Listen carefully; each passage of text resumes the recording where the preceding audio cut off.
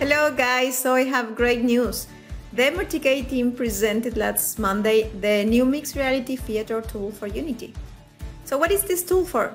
If you're struggling with the different package of MRTK, or you didn't know where to find them, or which is worse, you didn't know which one to install, this is the tool that will help you not to struggle anymore. So when you run the tool, you can simply select the theater, version or package you want to install, and the tool will identify if you have any dependencies missing. And of course, it will download all updating your Unity project to include those features. Important notes to consider are that this tool is only available for Unity at the moment. It can only be run on Windows 10 and with .NET 5 runtime installed. So the support team says that the tool for Unreal and macOS is coming soon. So let's check out how we can run the tool.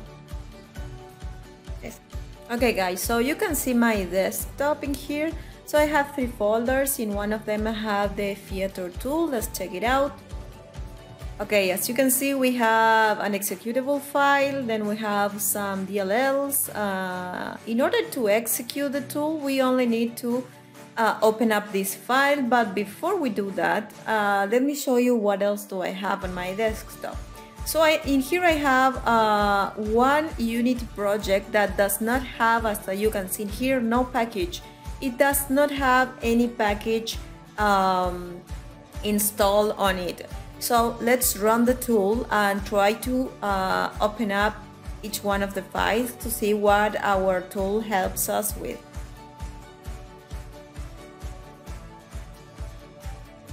Great, so we have in here the tools. We have some important configurations we can apply. As you can see in here, we have a button that is the configuration button, and in here you have some settings that you can change. First of all, you have the download settings.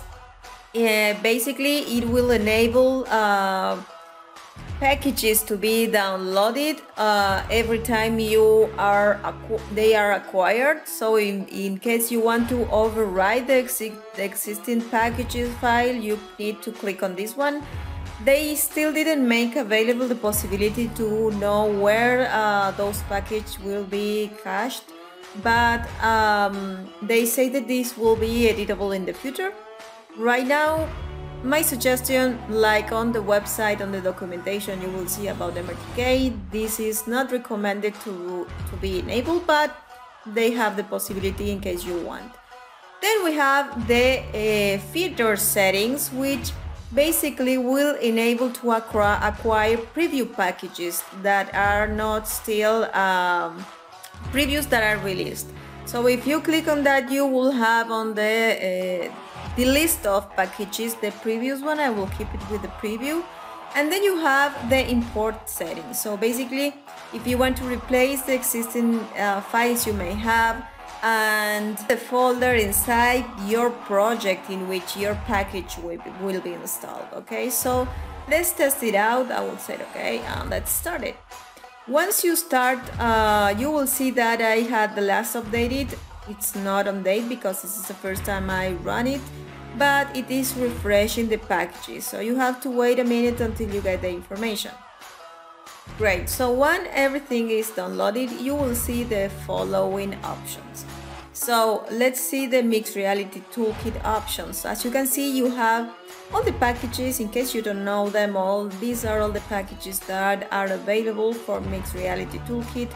And something important that is that you have the versions included, and let's check this out. We can see the preview because we enabled it on our settings, but if you don't enable, you won't see these options. So as you can see, you have the 2.5.3 version in here, 2.5.2, 2.5.1, and we also have some platform support. In this case, you have the OpenXR plugin and the different versions for it. You also have the spatial audio and also the different options and other features like the mixed reality input, the WebRTC, and some samples for WebRTC. So in order for you to understand which one are the the main objective of the tool, which is helping you to identify the dependencies you may have in case you want to install some of the features. I will select, for example, to install the examples for 253. So as you guys know, we need the foundation in order to our examples to run. So let's see what happens. Let's select Get Features. Once you click on Get Features, you can see that the packages are being downloaded. Of course, the only ones that are being downloaded are the packages that we selected, in this case, the example package. Great, this part will take a while. In my case, it took a couple of minutes. But as you can see, if you download the Mixed Reality Toolkit examples, the tool will identify that you need these 3 packages also as dependencies to be installed. So once you select this, you will need to pick your project. I will select the one that has no package on it, and we will select validation. So no validation issues were detected, and we will select import.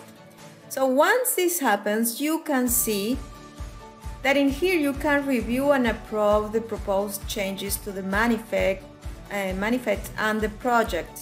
So the proposed changes to the manifest are displayed in this area, as you can see over here, and the files to be added to the project are listed in here. So the compare button in here will allow us to side-by-side view the current manifest and the proposed changes. So let's see. As you can see, we have until modules XR in here, and these are the changes that we will be getting into our manifest. Good one. Great. So as you guys saw, I have in here another package. In this case, it has the 251 package, foundation package in here. And let's see what happens when we try to upgrade our package to 253. So let's start this out.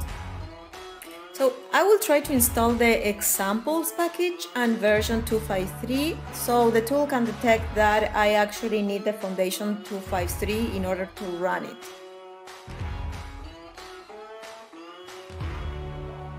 Great, so what we will see is I want to install the toolkit examples, but version 253. Remember guys, I have installed version 251, but I still didn't inform the tool which one is the folder I wanted to be installed, but it already detected the dependencies. So I will go to my packages 251 folder.